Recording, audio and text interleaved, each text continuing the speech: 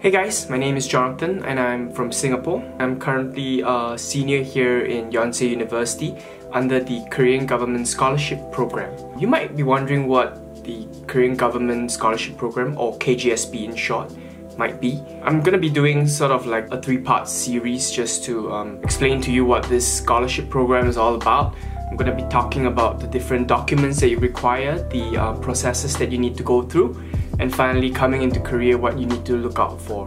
First and foremost, I would like to tell you that Korean government's scholarship program is a 5-year degree program for undergraduate students, or a 3-year program for people in the graduate studies, which is the master's or PhD, right?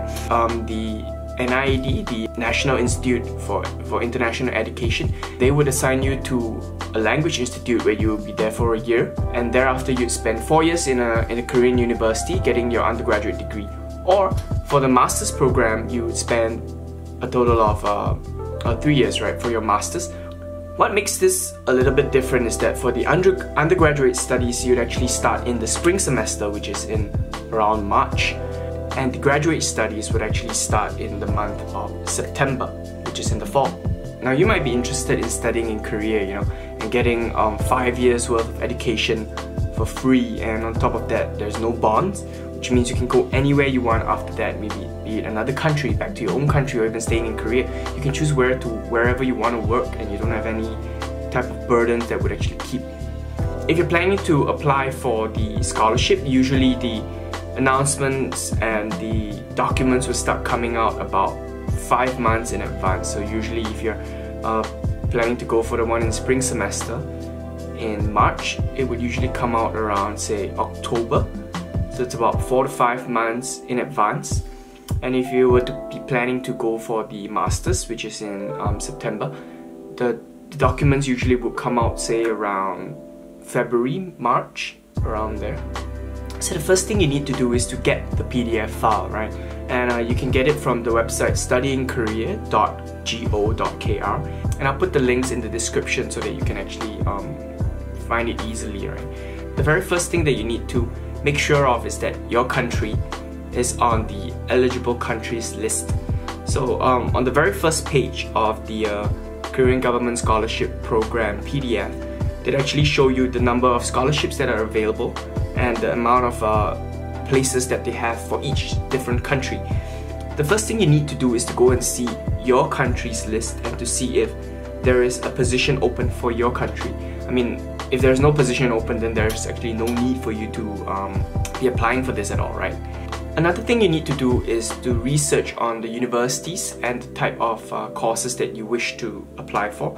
As you guys might know from the different Korean dramas that you might have watched, the top 3 universities are S, K, and Y, which is Seoul National University, Korea University, and Yonsei University.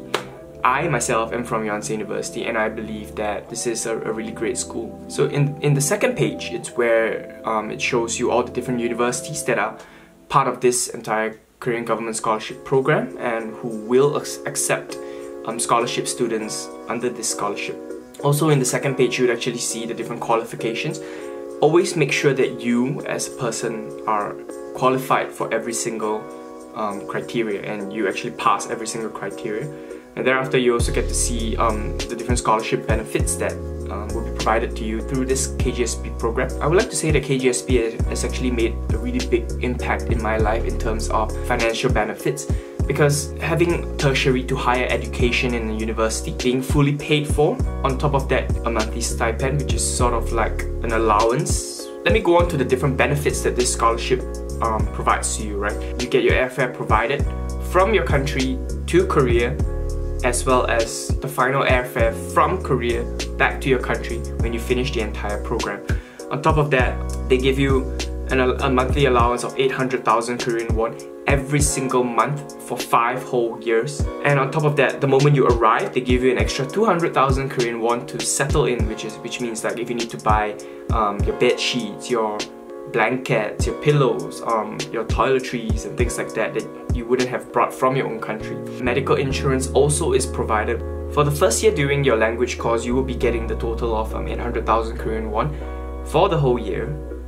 But the moment you finish your language university and when you move on to your university, if you have a TOPIK level of 5 and above, they would actually give you an extra 100,000 Korean won on top of the 800,000 to make a grand total of 900,000 for the rest of your 4 years here.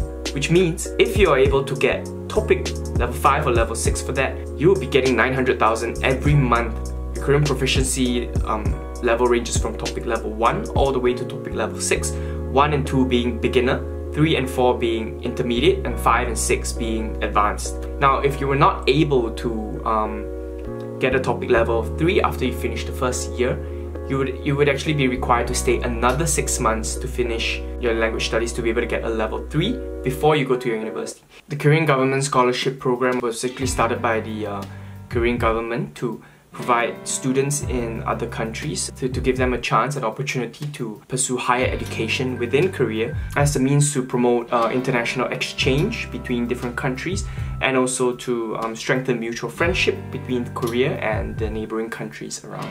Alright, so thanks for watching, guys. This was an introduction of what the Korean government scholarship program was all about. And stay tuned for the next episode where I'll be talking about all the different documents required which you will need to prepare and submit in order to apply for this Korean government scholarship program. See you in the next one.